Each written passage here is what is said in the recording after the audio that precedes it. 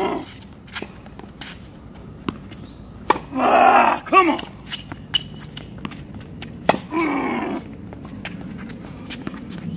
No! No!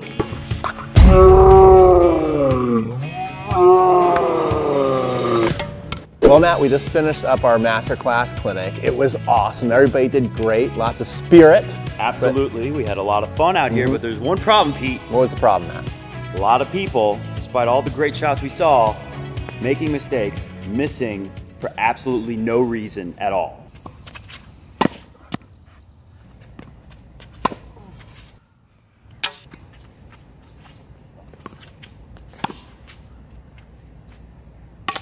That is true. They were missing shots that they're fully capable of making. These are called unforced errors, and often they're the difference between winning and losing a match. That's right. In fact, I noticed more of them during the matches when the pressure was a little on. During the drills, you don't see it as often. You see it when the pressure builds up. In fact, we surveyed over 300 of our Crunch Time family, and 90% of the respondents said the thing that was holding them back in their tennis game, unforced errors that seemingly just creep in from nowhere at all. In our 50-plus years, I know it's kind of scary, Matt, to think about 50-plus years of playing and coaching experience. I'm the smaller chunk of that 50. That's true. I'm the major chunk of it. But we've identified 17 consistency leaks. But in this three-part series, Pete, we are going to focus on the top 3, and they're pretty easy to fix. That's right. We ran this clinic out here in Cincinnati with people. This clinic. The Masterclass Clinic. And people all over the country came to visit us, 3.0 to 4.5 players, so players just like you. And these were the top 3 consistency leaks that stuck out like a sore thumb. So we want to make sure we at least give them how to fix these. That's right. We had about 23 campers out here. Yeah, 23, We saw 25. 3 common mistakes. We're going to cover them in this 3-part series. And guess what? We got pretty easy drills that you can work on to help fix these 3 problems. It's really not going to be that hard. Let's get into it. Let's get into it. Let's go. Okay, guys, so the first consistency leak we're going to cover is called racket head awareness. What do I mean by this? I want you to be very aware of exactly how the racket head needs to move through the ball in order to go into the court. Lots of people know that they want to hit the ball hard and they want to hit the ball in, they want topspin, they want to hit slice, but they're not aware of where the racket head needs to be going at the exact moment of impact in order to make a successful shot. Lots of our students out there, they know they want to hit the ball hard, they know they want to hit topspin, they know they want to hit slice, but they're not exactly sure how the racket head must line up in order to make a successful shot. And then on top of that, even if they're aware, they're not able to do it. We saw this over and over again here at the Masterclass Clinic, whereas people are going to swing and hit the shot, the racket face is a little too open, it's a little too closed, and this is what's causing people to miss. And if you're somebody who wants to get better, keep progressing up level by level, you really need this skill of racket head awareness. Maybe people at your club who don't have a desire to move to that next level and they're your traditional pushers, they don't need this because they can actually impact the ball with a completely open racket face and the ball will still go into the court. You as someone who wants to swing through and hit the ball harder, if your racket face is a little off, you're going to be hitting the ball out, you're going to be hitting the ball in the net, and we're going to demo what you need to do in order to become a better player and have more racket head awareness. Okay guys, so we can see here that Matt's playing the role of the classic pusher. His racket face is wide open at impact, and the ball is still going in. Because he's not bringing much racket head speed, it's not as important how his racket head comes through the ball. It's still going to land in, even if it's slightly open, but this is probably not what you dream of playing like. So we're going to show you how important it is to have the correct racket head angle as you're coming at the ball when you start swinging faster.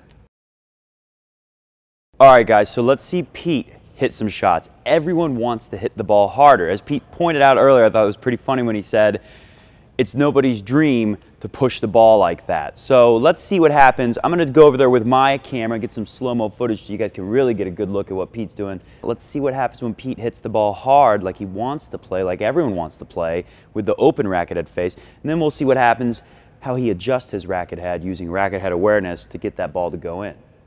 So check this out. Pete's going to hit it open, hard.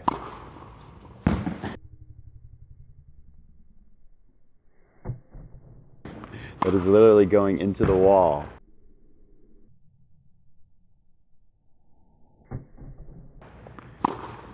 All right, Pete, show us some good ones.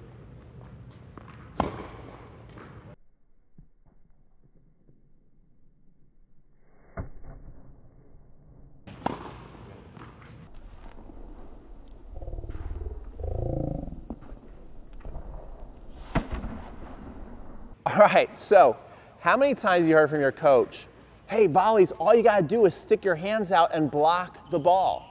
Well, I wish it were that simple. Actually, being at the net and being a great volleyer, you have to be a master at racket head awareness. And why is that? Because when you're going to volley, what might work up here and what will work up here is not gonna work as we bring our racket down the net. And what I mean by that, if I'm getting a high volley right here, I will make this volley, guys. I will make this volley. But if I don't have the racket head awareness that as I come lower, I gotta make changes, and I'm just here with the same racket head, now I'm going to miss that into the net. So depending on the height, how fast the ball is coming, I've gotta know how much my racket head has gotta be open versus closed to still make the shot. So let me just demo this. We're gonna take this shot right up here. It's gonna be high. I'm gonna volley it, it's gonna go in, and then I'm gonna keep the same angle as I go down the net, and you're gonna see that ball is gonna start going in the net. So here we go, I've got my feeder, and it's up high, and you can see that those balls, a little higher, that those balls are going in no problem. Now, as the ball comes lower, and I keep that same angle, you can see that now that's going in the net. Let's try one more of those, guys, just so you can really get a good look. I'm not changing the angle, and those are in the net. So I've gotta have the racket head awareness that as it's going lower, I've got to open that frame up a little more so I can hit that little sweet drop shot. So as the ball's lower, I got to open up. Oh, that's a really good one. So guys, as your opponent gives you different heights to work with, the racket head awareness, you've got to have it so you're making these little subtle changes so you're still hitting the volley just like you want. All right, so let's just see the same thing with a backhand volley.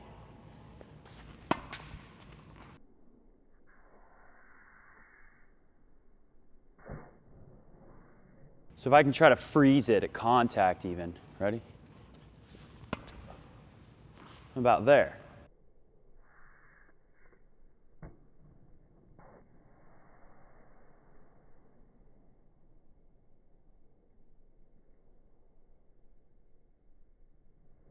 Right? Now I get a low volley.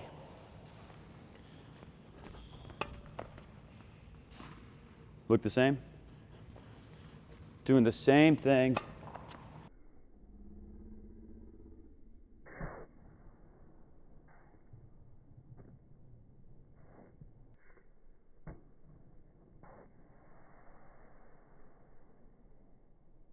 Same racket head.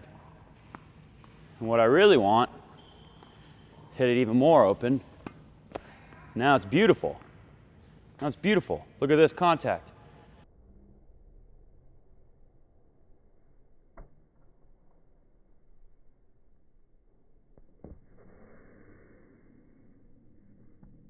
Hit that same contact up high.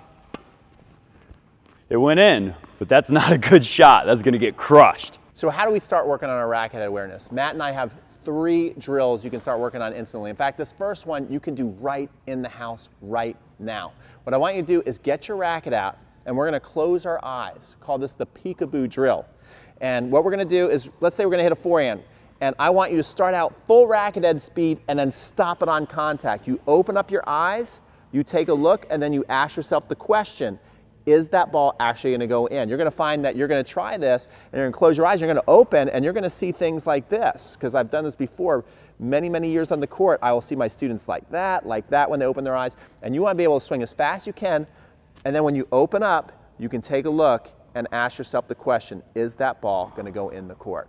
And your number 2 tip today to help with your racket head awareness, you're gonna need to break out your phone. You can use the Coach's Eye app. You can just use the camera. If you have an iPhone like me, I know you got the slow motion. It's really easy to set up with a tripod. If you don't have a tripod, just put it on a stack of books, whatever you gotta do, and just hit some shots side on, the same way that this camera that you're watching this video on right now is set up. Have someone feed you some balls, ball machine, whatever it takes, and just hit some balls, play it back in slow motion and see, where's your racket face at contact? You can learn a lot. I know a lot of players, just at the Tennis Masters clinic we just did, were telling me I don't like to see video of myself because it makes me depressed when I see how bad my technique looks. A lot of us think we look a lot better in our mind than we really do. But if you want to look the way you think you look in your mind, this is a great way to do it. So check your racket head awareness, slow motion video. You'll see everything. As you can see, when I slow this clip down, where's my contact at? That's video tip number 2. So this might be the best racket head awareness drill in the world right here, and I call it the pop and rock drill. I love this drill, and what you're doing is you're stopping the ball. Someone's going to feed you the ball, so Gain's going to feed it. I'm going to pop it up.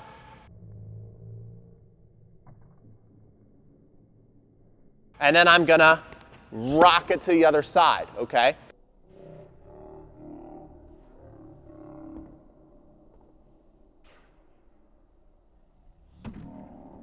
So I call it the pop and rock drill, and you'll find that many people, when they do this, they'll find the ball and it'll go way up in the air. That's too high. Do another one, Gains. People will come here and they'll try, and the ball will go behind them. So it looks simple, but don't be frustrated if that's happening to you, because this is really developing that skill of racket head awareness. One more there, Gain. A couple more. Good. See? Here, just tap it. Put it right where you want. You want that ball to get up right around your nose, so you can have nice, subtle control, nice, subtle hands, and then hitting. Last one. Gain, set, pop, and rock. So there we go, Matt. They got a lot to work on in video number 1. Yeah, that's a lot of great tips, and I hope everyone can go home and work on that, because it's going to help you a lot. Racket head awareness is so important. Now remember, Matt is going to be giving away something pretty cool at the end of this. Yeah, Matt, you are. And what we're going to do is we want... All right with the giving away part, but the purchasing part, what is this thing we're giving away? Well, should we tell them right now? We'll save it for video 2. Right now, what we want them to do so they can get entered in the raffle to win whatever this mystery thing I have to buy is comment below what you think your #1 consistency leak is. Is it racket head awareness? I don't know. Maybe. Whatever it is, we're going to announce it in video 2. So comment below. If you comment on all 3 videos in the series, you will have a chance to win this fabulous thing that I have to buy. Comment below your #1 consistency leak, and we'll reveal it in video 2. Yeah, video number 2 I'm really excited about, because before we did the masterclass clinic, I thought racket head awareness was going to be the #1 leak that I noticed for most players. But video number 2, actually everybody, didn't matter what the level was, whether they were like a 3-0 or our 4-5 players, even had this consistency leak. So I can't wait to reveal it in video number 2. Okay, so they now know it's not racket head awareness. So comment below, what do you think it is? It's not racket head awareness. We'll find out in video 2. Give us your best guess. We'll see you really soon.